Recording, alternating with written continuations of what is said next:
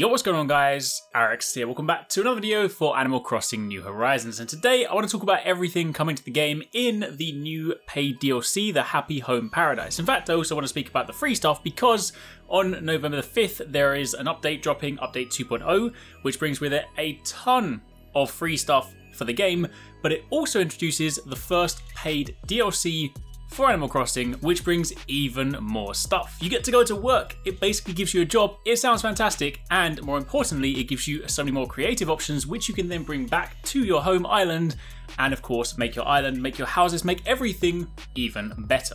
So, if you guys do enjoy this, a like would be super appreciated. Let me know in the comments down below.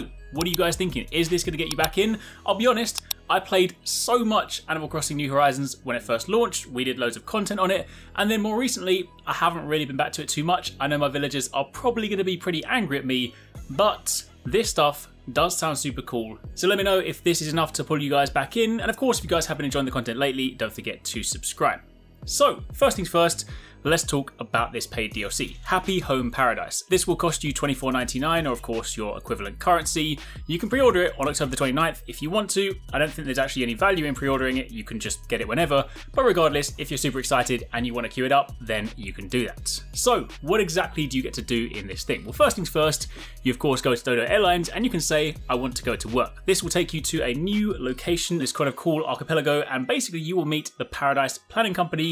They are a resort developer. The idea is that in this expansion, you're going to help build a resort and make dream lifestyles for different characters.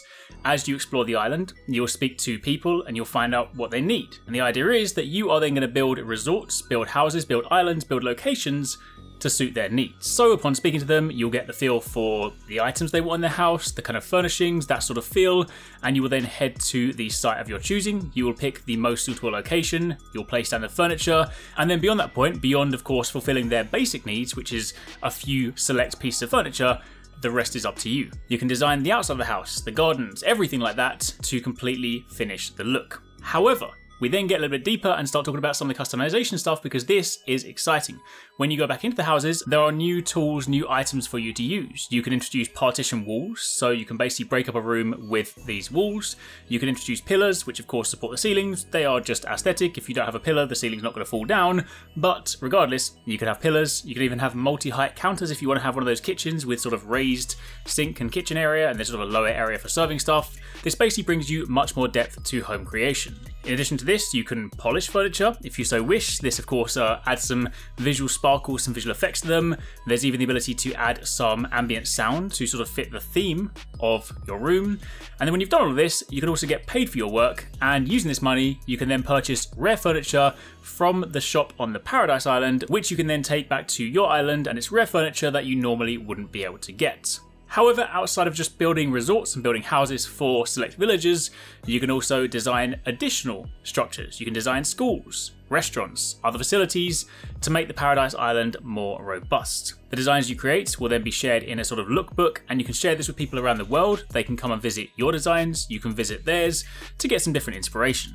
Additionally, you can use your amiibo cards or your figures to invite villagers to this island to again create sort of dream destinations for them. And more importantly, the design techniques that you learn on this Paradise Island through your job, so to speak, you can then bring back to your island and you can then introduce that to your home, meaning you can add partition walls, pillars, counters, lighting, etc. You can even gift your residents items from the Paradise Island, which might then make them go and visit the island, and of course you'll then get a whole new set of objectives because you can then go and build the dream destination for them. Furthermore, once you've designed enough homes, you can eventually remodel your residents' houses on your island, so if you've got a resident that say you really like, but you just don't like their house, it doesn't quite fit your island's theme or your island's aesthetic, then eventually, with enough work, you can redesign it. So, that, in a nutshell, is what is coming to the paid DLC. That is the stuff that will cost you money, it will not be free, but that launches on November the 5th. However, if that is not something you want, if you just want to jump in and enjoy the free stuff, then let me quickly rattle through what you get. This is version 2.0, and this also drops on November the 5th. So regardless, November the 5th is a big date for Animal Crossing. If you don't want to pay anything, you can still jump in and enjoy a load of stuff. That stuff includes new spots and encounters. There will be a cafe owned by Brewster in the museum. You can go here to get coffee, meet island residents. You can use your amiibo figures and cards here to invite buddies over for coffee. You can even invite your friends over too.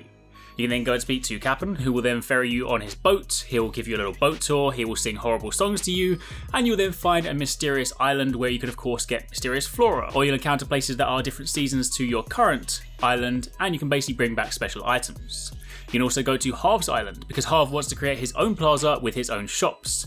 You can contribute bells to the project, and then familiar islanders will then set up shops. You can customize ready-made furniture that you normally can't customize. You can get your fortune read by Katrina, and you can even get some new hairstyles. Outside of that, since us as gamers tend to sort of sit at our desk quite a lot, Nook Inc. is introducing group stretching at the plaza, which of course you can just do in-game, but you can also use motion controls from your Switch to take part in real life. You can do this with friends too when visiting the islands, but you can stretch as a community. Additionally, you can now enact island ordinances, so basically you can do things like make all your villagers wake up early, which I would definitely do since my village is full of jocks, they're all gym goers, they got to get up on that early morning grind. You also get new exterior options for your houses to sort of change those to again enhance the theme and the look of your island. You even get more storage, going from the 2400 limit currently all the way up to 5000. On the Nook Miles front, there'll be new redeemable items. Cooking is coming, so you'll have new DIY recipes that allow you to cook and create food. You can of course combine ingredients to do that. You get a pro decorating license, allowing you to add ceiling lighting, and of course other things hanging from the ceiling. You get accent walls, where you can colour single walls in your house. The maximum number of bridges and inclines is increased up to 10 on your island, respectively, and you also have 9 new fence types. There's been an improvement to the handheld camera, giving you the ability to basically walk around using it at eye level, plus there's a tripod mode, so you can then be in the shot too. The custom designs that were previously applied to furniture and things like that can also be worn and applied elsewhere now. There'll be 11 new hairstyles, 11 new reactions, there'll be the Island Life 101 app which gives you tips for enjoying your island, and there's even a storage shed which links to your home storage which you can place anywhere on your island, so if you want easy access to items then without having to return home, you can get these easily. There's even an ABD which is basically like your ATM machine where you can withdraw bells, again from outside. There's also more songs from KK Slider, and gyroids are now being introduced to your island. They can be dug up, you can then plant them and water them, they'll turn into gyroids overnight, and they then make interesting sounds. You can experiment with combinations for funky beats, and they can even be customized.